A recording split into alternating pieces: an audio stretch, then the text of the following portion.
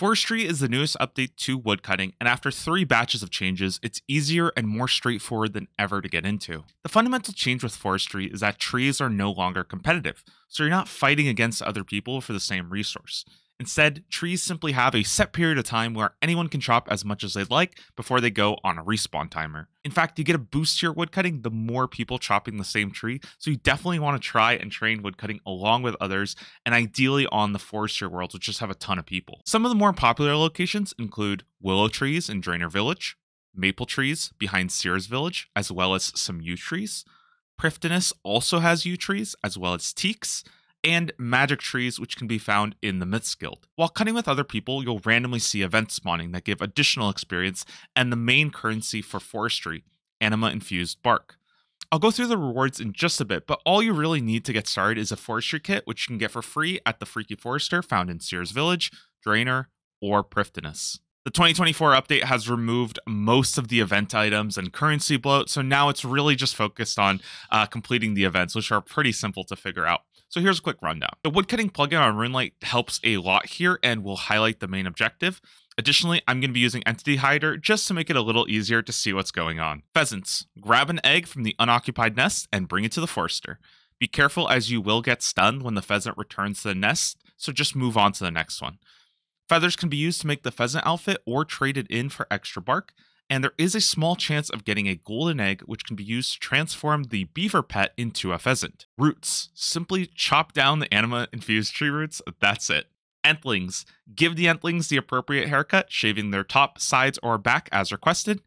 This event gives a guaranteed egg nest that can be used to hunt for the evil chicken outfit, so look out for these if you're filling your collection log. Flowers. Run between the 2 unpollinated flowers to cross-pollinate them.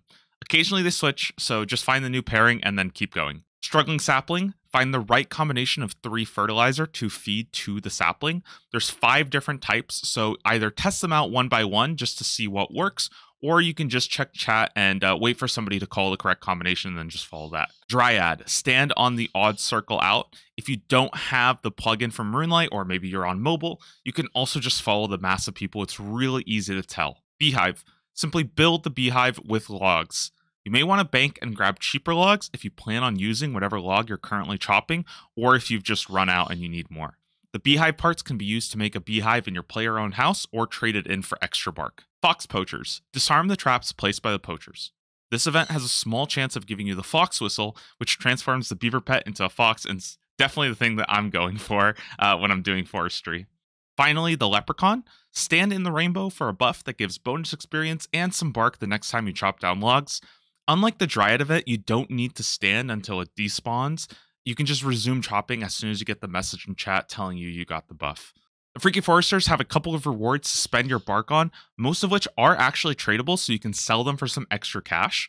Felling axe handles can be combined with regular axes to make felling axes, which grant 10% more experience and a 20% chance to not receive a log. This helps so you don't need to bank as much.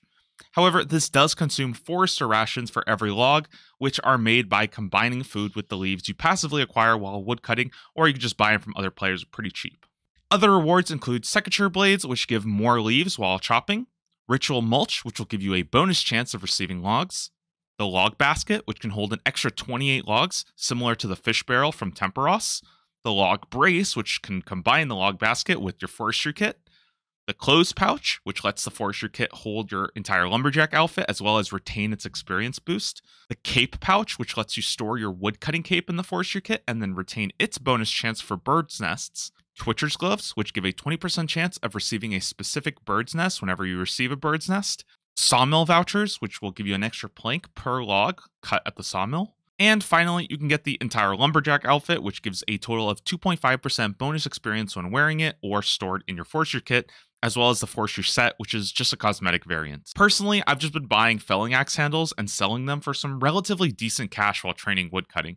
That's it for this quick overview. Again, it is really simple now, so if you've been a little bit intimidated or put off from all the extra stuff in the previous updates, it's a lot simpler now, very straightforward, and it's definitely worth the extra experience you get when chopping from other people and actually doing the events. So have fun and good luck chopping.